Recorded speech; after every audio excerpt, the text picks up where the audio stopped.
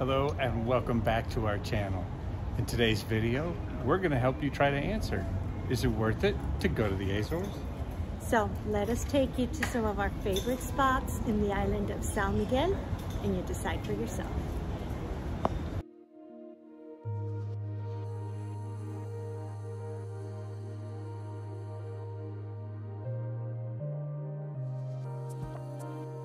One thing to always keep in mind here on Sao Miguel is that the weather is always changing, and you will see that throughout this video.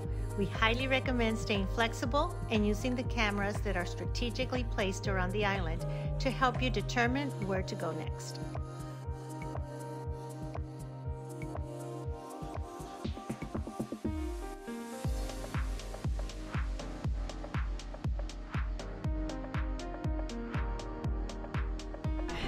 So we drove from the other side of the island because we saw that it was sunny here thanks to the cameras that they have. And here we are finally. This is where you would normally, or often I should say, see. There's what looks like two lakes. They're separated by a bridge, but it's one lake. But ultimately, this one here closer is supposed to have a green look to it due to its being a bit shallower on this end and a lot of extra algae. And then once you get on the other side of the bridge, oftentimes it's really blue because it's a deeper area. I think it's more the reflection of the blue sky. But today, not showing its blue colors to us. That's okay. We're very happy to be here.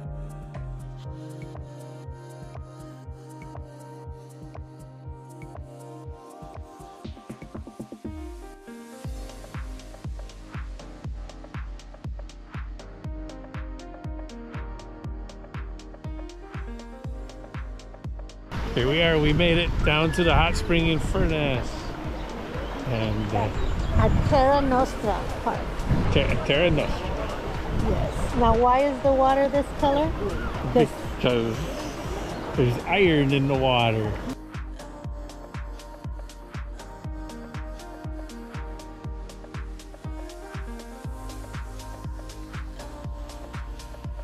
There are a number of hot spring jacuzzis of varying temperatures here at Terra Nostra, as well as numerous trails. Plan on spending a few hours here and get lost in the beauty of this land.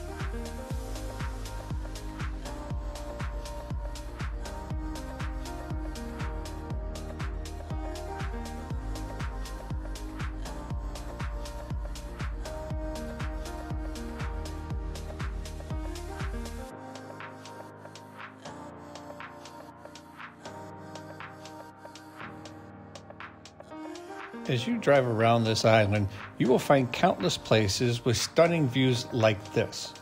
Don't become focused on just making it to a location because the journey is just as nice regardless of where you're headed.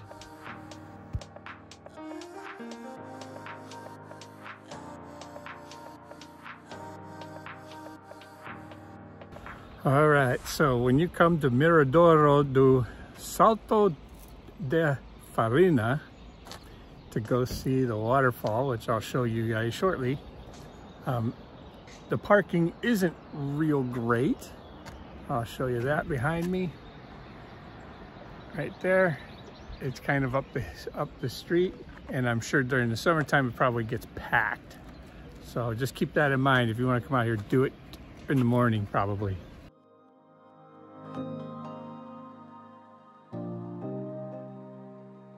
The path down to the waterfalls is relatively easy and worth the walk, but it is a bit of an incline.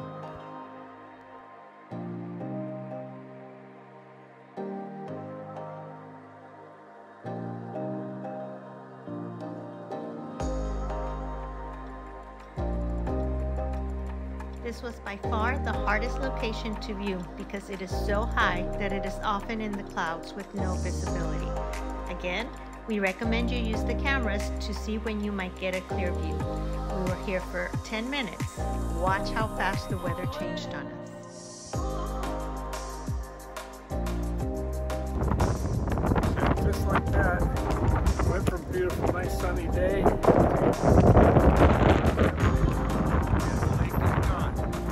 show you behind me. You can't see the lake now.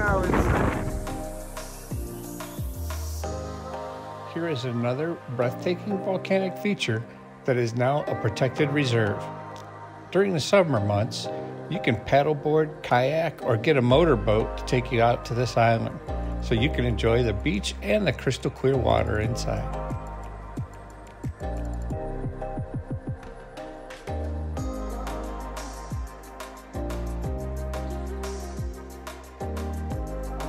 This was the site of the Red Bull cliff diving competition recently.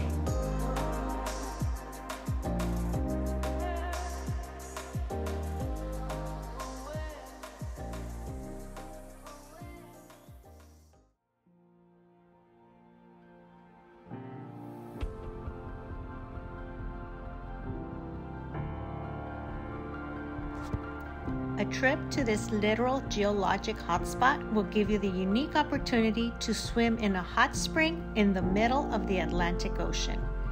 There are bathrooms and changing rooms available here.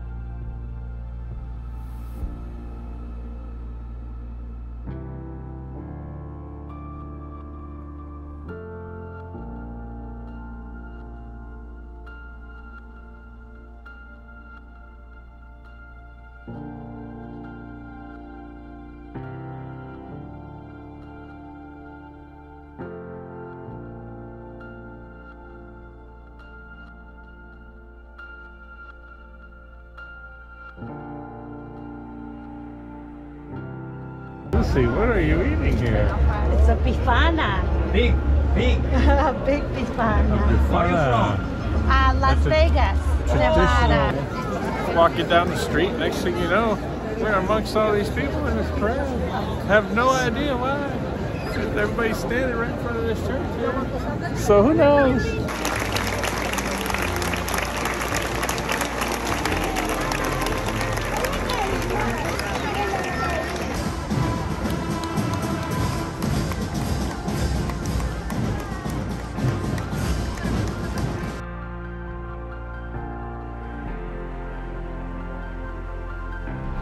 Lucy and I are walking down to the ocean. It was recommended for me to take a swim in the cold water to help alleviate some of my back pain. So Lucy, being a champ, says she will try to go in the water with me. Try. So we'll find out how this works. You can see the beach for locals. Isn't really a beach at all, it's just a big concrete slab. That's where everybody goes swimming. Oh, it's not that bad. No? There he is, brave soul. Just like a local. Lucy made it. She made it into the water. She did it. She just forced.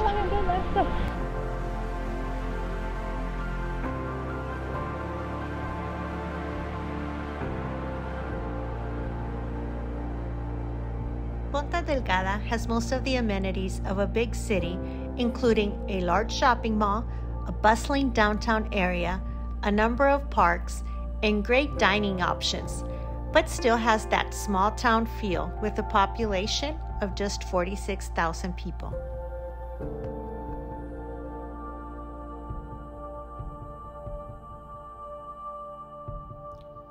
At the start of this video, we asked, is it worth it to go to the Azores?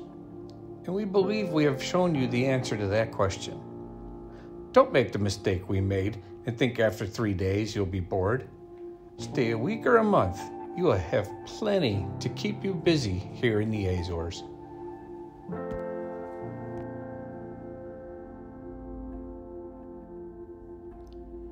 If you have any questions about this magical place, drop them in the comments below and we will answer them as best we can. Please like and subscribe to our channel if you have not already done so, to let us know that you would like us to continue to put out more great videos. Until next time, Peace, love, and travel on.